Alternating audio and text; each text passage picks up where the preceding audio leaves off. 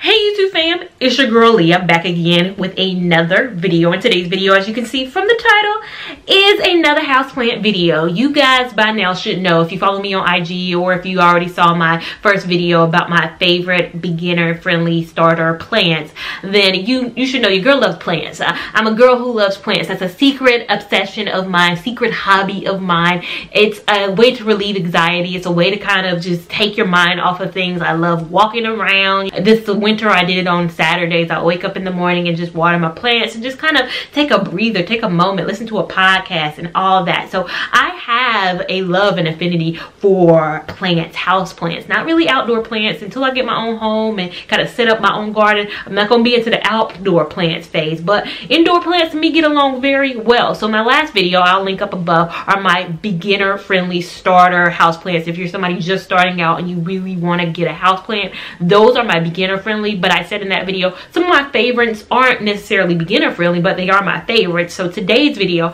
is just my favorite houseplants, the ones I love. Now some of them are beginner friendly and made my last list, but today's plants are all my loves. I walk by them and they bring a smile to my face. Now, as I said in my last video, I'm a commoner and I like to use the common phrases for most of these plants. They do have, you know, the Latin and the scientifical phrases and all that, but somebody who uses the word scientifical can also not be the person who says long exaggerated names. So again, I will say the common phrase and I'll leave down below the kind of more technical, the more Latin term for these plants. Now first up is my favorite plant, which I call the mini monstera. Now if you follow me on IG, you know I have a lot of the larger monsteras across my house, which are the big monsteras. I have at least 3 or 4 monsteras, the big ones, around different parts of my house. I look to the right because I have one over there as well. That's kind of a big 10-inch pot. Now this is a 4-inch mini monstera, so they don't get any bigger than these. The leaves are this size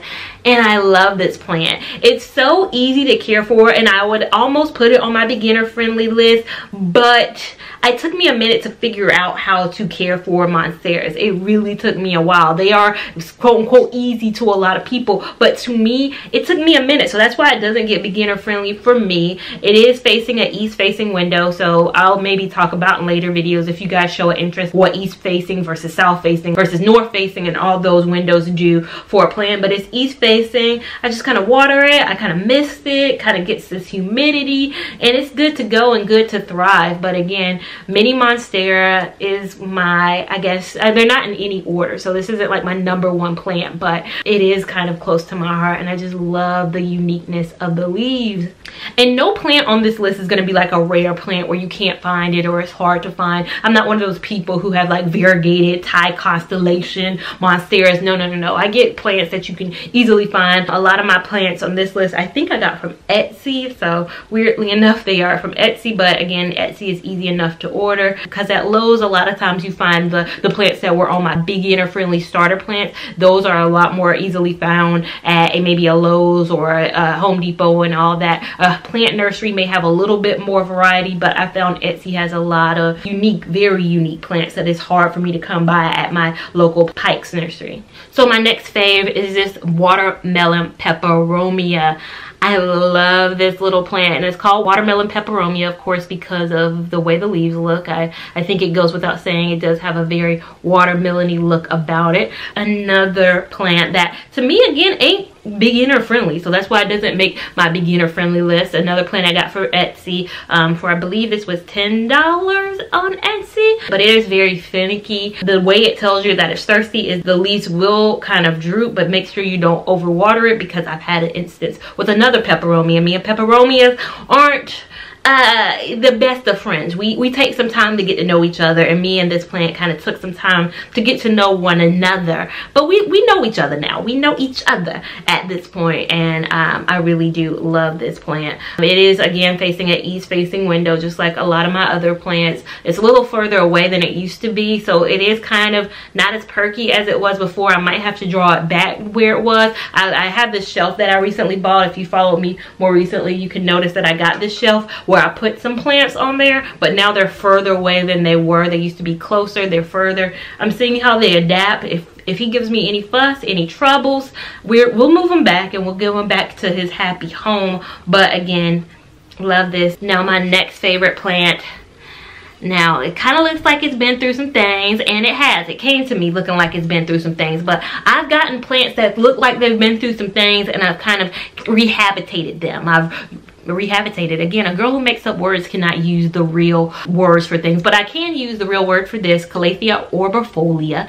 This one I recently got from Etsy. Again, looks like it's been and seen better days, but I just love it when it's full. When I see full ones, I'm just in love, and I want this to become a full one so that it can just kind of become how my monsteras are kind of accent pieces to my home. I want this one to become an accent piece. I'm still kind of learning more about this. I'm getting its water preferences kind of underway. I'm seeing how it adapts. It's in a west-facing window behind another plant a little bit, so it's not getting harsh west-facing sun. If you guys don't know, west-facing sun is hotter than east-facing sun. It's way hotter. I have a thermostat on that side. It gets warms on the west side. Even if it's not even a warm day, somehow it eats up my house to where it's like 80 degrees on like a 69-degree day. But again, this is my favorite because it's just so beautiful, and I love seeing them full, and I can't wait till this one is more than the 4 leaves that you kind of see right now, and hopefully that's soon. Now, a plant that was on my beginner friendly list was my ZZ Raven.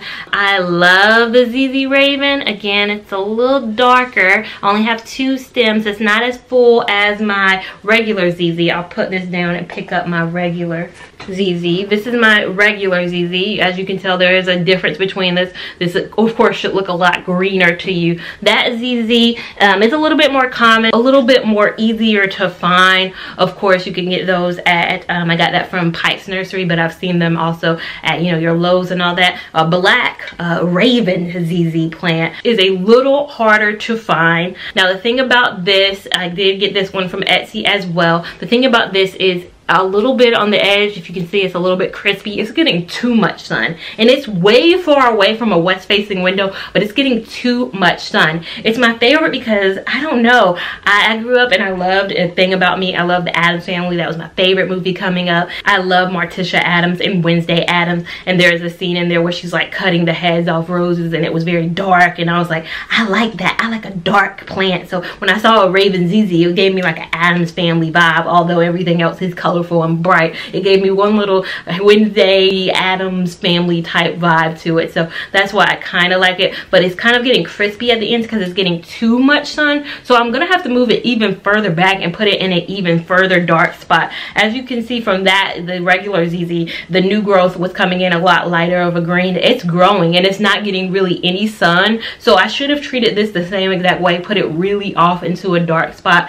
I didn't, but I will going forward move this to a kind of dimmer kind of area so it doesn't get too much sun and it doesn't like get any more crispier than it kind of has gotten. So my next plant is just this Monstera adansonii. So this is what it looks like. When I got it, it was one of the plants that needed a little rehab. It had this little situation going, which made me feel like, okay, I'm getting a kind of rehabable plant. But since I've gotten it, it's gonna put off all these new leaves, and as you can see, one is coming right.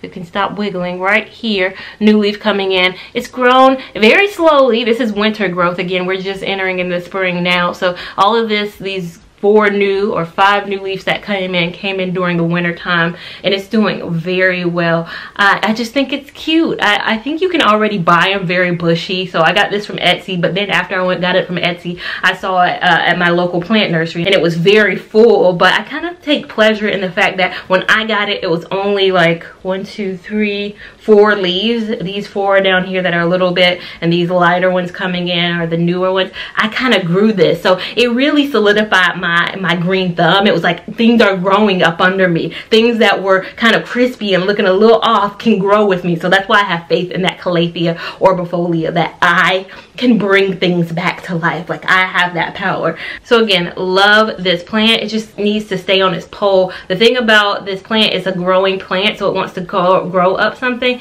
So I might have to get some Velcro and just kind of put it on here to make it kind of stay, because it wants to, the higher it goes, if you have kind of a longer pole, just need a longer pole so it can kind of grow up that. My next favorite is just this donkey tail. Again, another Etsy. I'm trying to think of any of these plants on this list I didn't get from Etsy. I think there's one, but I think it's just so cute. Slow growing, so this is not a plant you're going to get and see immediate growth, but I just think it's so unique looking. It's a donkey's tail, burro's tail, depending on who you go to. I like this plant. Again, it's probably a very beginner friendly plant. I think it made my beginner friendly list because it just needs water like once every 2 weeks, every 3 weeks in the winter, and you're pretty much good to go. Just put it in your sun. Just it needs to be near a lot of sun, so it still sits over here. It's not back here far away. It's really close up to the sun, but I think it's just so cute. And then my last favorite plant, which is the most common plant that you can get literally everywhere. I got this at Lowe's, got both of them at Lowe's actually. This sits on my kitchen table and it's such a cute piece on my kitchen table. And it's just the Photonia. I love them because they come in so many different colors. Again, shout out to everybody who follows me who is an AKA. You can get you a little pink and green one. You can get you a solid one. You can get you a red and green one. There's so many cute ones. They're easy to care for in my opinion because they do require a little bit of a humidity. I do have 2 humidifiers in my house. One I'm looking at right now over my corner and then one in my room. I give it a little mist and it is good to go. So again, those are my favorite house plants that I own. Now I know this is way outside of my normal content, and you guys who follow me for hair are like, when are you gonna get back to the hair content? I'm still making hair content, but we're in a quarantine right now as I'm filming this, so I want to film more stuff for you guys that is outside of my comfort zone, it's outside of my box. So if you are somebody who too is trying to get into house plants, you want to kind of dip your toe into house plants, and you have any questions for me, leave them down below. I want to do more things that are out the box of me. I can always be a crochet hair content creator, but I've had the same crochet hair in for, you know, a few weeks now. It's time to kind of branch out, do more. So that's what today's video is. It's doing more. If you like this type video, make sure you give it a big thumbs up. Even if you don't like it, still give it that big thumbs up. We want all the love and support over here on this channel. Make sure you are subscribed to my channel so you don't miss any of this good content that I make for you guys. And I do make some pretty good content. Make sure you're following me on Instagram at Lia Lavon 89, because none of this would have been new to you. You would have been like, Talia lives in a jungle, and I know it because I saw it on Instagram. So make sure you're following me there, and I will see you in my next video. Thank you so much for watching. Bye.